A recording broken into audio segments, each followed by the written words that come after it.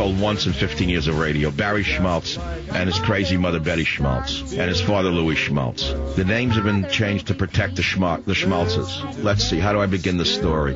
He was about 15 years old. He was a tall kid.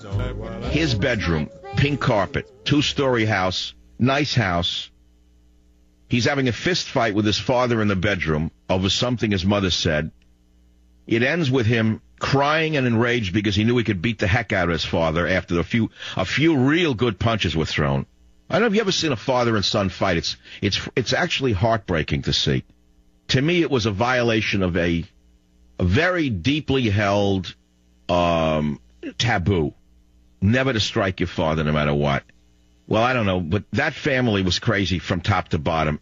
They went at each other with straight rights and blasted each other. And it ended with the kid holding his punches because I think he could have really knocked his father on his butt. He picked up a piggy bank that to me was like, looked like a 25-pound piggy bank that he had, a ceramic one, since I knew him for 10 years. And he was enraged and red-faced and tears running down his eyes. He looked at his father, and he smashed the piggy bank on the floor, and all the coins that he had collected since childhood was smashed. And then the father threw him out of the house, and he wound up living in my mother's in our basement for a little while. Now, I don't know this guy anymore, but let me tell you what happened that day. Here's what happened that day. His mother was a would-be, movie star, as many women were in the 50s. They were always trying to be like either not Marilyn Monroe, but there was some buxom movie, like Jane Mansfield, more like that type. Cadillac, the platinum blonde hair, always showing off. The father was a worker, gray-faced. He'd come home gray-faced from his job. He owned a little wholesale milk business. So they were a little better off than us somehow. But she had the Cadillac, the Coupe de Ville, pink one. And a whack job, nuts out of her mind. Why? She was always trying to lose weight. She went to some doctor in New Jersey who put her on Benzedrine or some kind of amphetamines, which gave her a madness, a Benny high. And so she comes home, crazy out of her mind, and she takes a dog chain, and a dog chain, and beats her wrist till it bleeds just before the father comes in at dark, at dusk, ashen-faced from the day in the milk plant, and she says, Louie, look what your rotten son did to me. Look what he did to my hands. Well, Louie, the father, naturally would be protective of his wife. He runs upstairs and screams to the kid, Barry, what did you do to your mother? And the kid says, I didn't do anything. You liar, you. And that's when they fought. And that's when it happened. That's when the piggy bank. So from the crazy mother, Betty Schmaltz, who turned Louis against Barry. Now, you say drug usage is prevalent today. Let me tell you something. There's plenty of drug usage in those glorious Eisenhower days, but it was sub-rosa drug usage. Half the women were either on Miltown or on Benzedrine for diet. Miltown was as popularly prescribed then as Prozac, let's say, is today. You know, a lot of kids came home from college and used a little Miltown with rosé wine, Medusa rosé. They got a nice buzzaroo during the afternoons when the mother wasn't home. So I'm telling you, that's the Schmaltz story. It's a sad story, and the kid wound up basically a bug all his life. He was never stable. Well, I haven't seen him in many years. Right? He was a good friend of mine, but he's not a reliable friend because of... See, when a kid can't rely upon his mother or his father, he winds up to be an unreliable person in life 99% of the time. He winds up to be someone you can't count on because he could never count on somebody else. Savage. Happy home for Christmas. You can plan on me.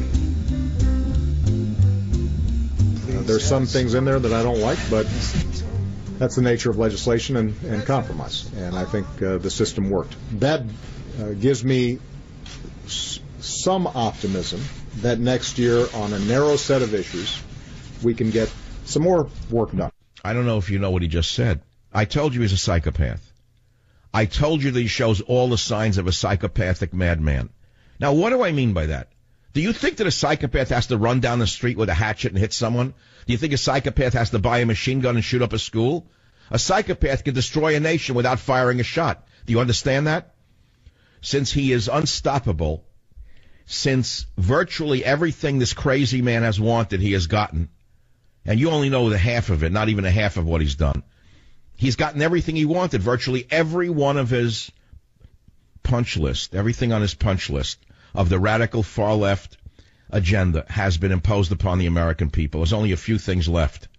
What do you fear this crazy man is going to do before he leaves office? And I want to go back to Mao Zedong for a minute, because I've called this leader of ours Obama. Obama. It fits nicely. It's kind of a nice ring to it. Obama. I used it a few years ago. There's a great biography called The Unknown Story, Mao, by Yung Chang. This woman was a Red Guard briefly at the age of 14. Now, many of you don't know what a Red Guard is. The thugs in Baltimore and the thugs in Ferguson, the thugs at Yale, who are screaming at white professors, driving them off campus under the guise of white privilege, they are the Red Guards of today. They are Obama's guards. They don't know that. Some of them do know it. The leadership, which is all white, communists out of Chicago, they know who they are. They are the new Red Guards. But they're not wearing little blue suits with red stars, are they? These are the Red Guards. I call them Obama's guards. This one, this author, Yung Chang, was a Red Guard, a real one, at the age of 14. And then she worked as a peasant, as a barefoot doctor. You may remember that phrase from the 1970s.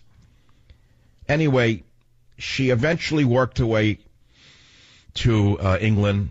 She obtained a PhD in linguistics in 1982, the first person from the People's Republic of China to receive a doctorate from British University. She wrote a best-selling book called Wild Swan in 1991. And this is an older book. She knows the true story of Mao Zedong and his communist revolution. She spent 10 years researching this. And when you hear what Mao Zedong actually did, what he did to people, his fellow Chinese, and what it has to do with what Obama is trying to do to, I wouldn't say his people, because I don't know who his people are. It's hard to say who his people are since he has such utter contempt for the American people. What he's trying to do to the West, let's put it to you that way. Yes, I have a savage indictment of Barack Obama. Michael Savage gives you a savage indictment of the most dangerous man in American history, a man who gets away with virtually anything he wishes to get away with.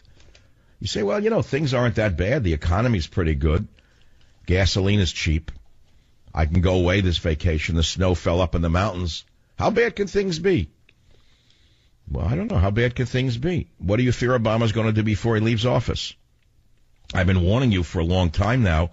Virtually everything I've warned you would happen has happened, and what I haven't warned you will happen, will eventually happen. And I've been telling you that I studied the Communist Cultural Revolution for a long time. During that period, the Red Guards roamed China and destroyed any symbol of a decadent bourgeois culture, including the food dogs that I collect. Because Mao Zedong believed that these food dogs were, in Obama's terms, symbols of unfairness. And so people, Chinese people, ordinary Chinese people who hid from these maniacs, tried to remove and hide these treasures of China's vast cultural heritage.